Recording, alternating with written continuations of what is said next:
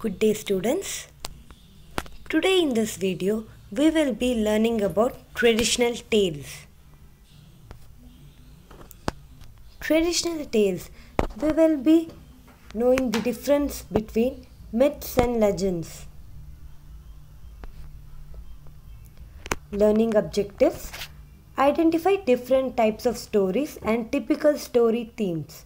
Read a range of stories, poetry and information books and begin to make links between them. Answer questions with reference to single point in a text. About myths and legends.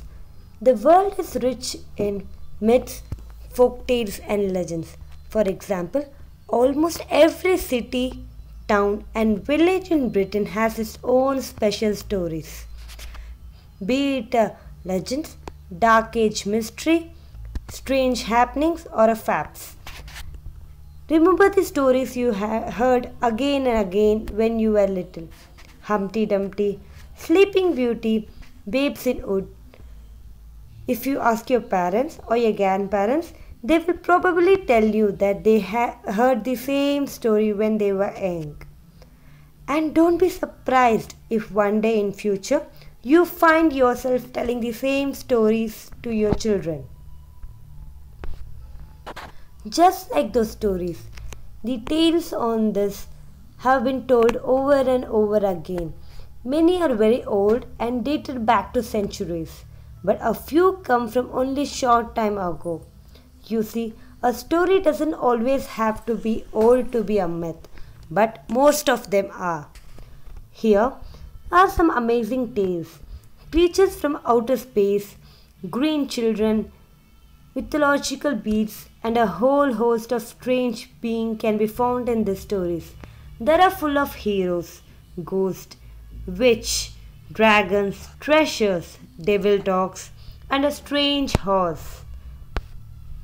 Some of these are myths and legends, are about very good people and act of real kindness. But many of the stories introduce us to the characters that could not be want to be met on a dark night.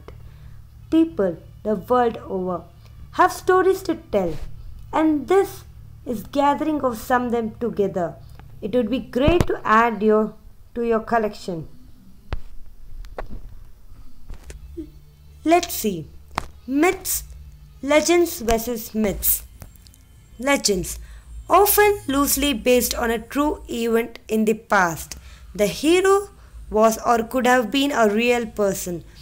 Normally, there is an associated meaning for the region in which it is set. Myths, stories often thousands of years ago.